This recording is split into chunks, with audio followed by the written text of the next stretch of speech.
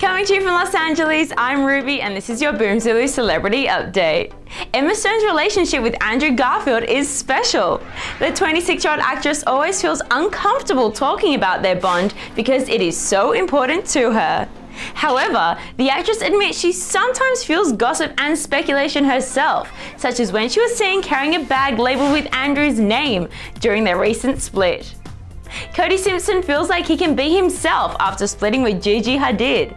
The Australian singer, who amicably split from the 20-year-old model in May after more than a year of dating, admits he was scared of being in such a high-profile relationship and is enjoying being single for the time being. Justin Verlander thinks his relationship with Kate Upton is very normal.